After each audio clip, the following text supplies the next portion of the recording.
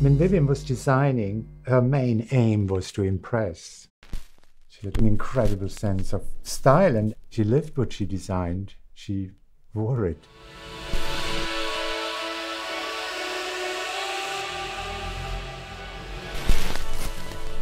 We talked about maybe selling the clothes for an auction and raising money towards causes which were close to her. She would spend sometimes days in bed reading, the last decades especially, about the state of the world. The sale, it's something she would be very, very happy about, because you are making use of something, not wasted.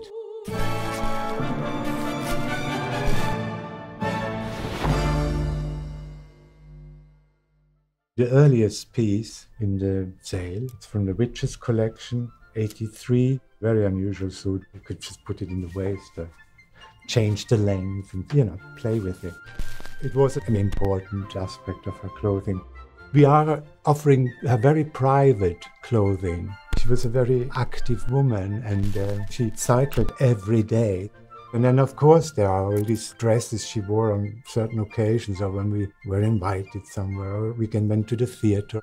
She would carry her high-heel shoes in a basket in front of the bike, and would park right in front of Covent Garden, the Royal Opera House, and so everybody would see it as well. And she'll take out her high heels and put them on right in the middle of the plaza, kind of. She loved these shoes.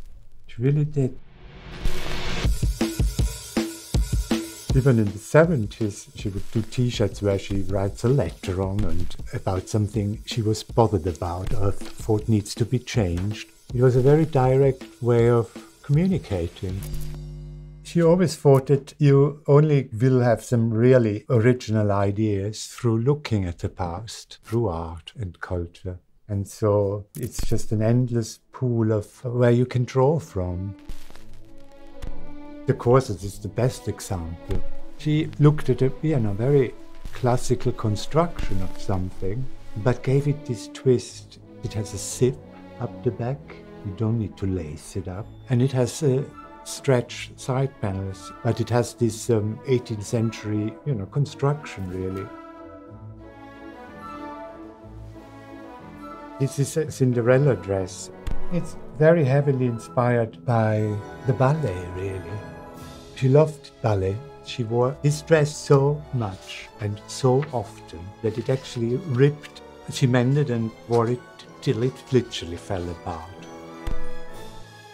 She wore everything forever and ever.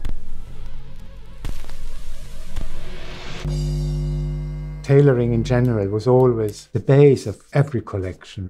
I think that's where the real Englishness comes through.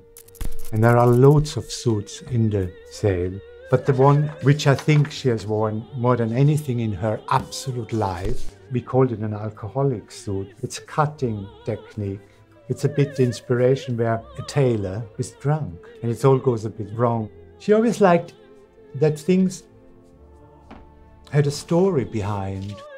We did unisex, and nobody did unisex then and there. And I think she had no difference between designing for women and for men. She wanted to achieve just the same, making them look great, making them look important, making them look sexy, intelligent.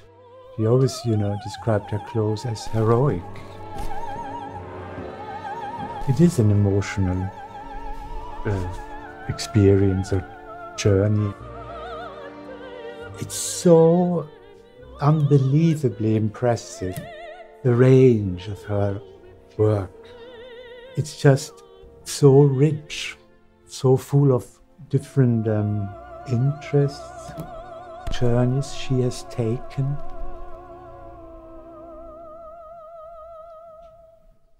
She was a genius.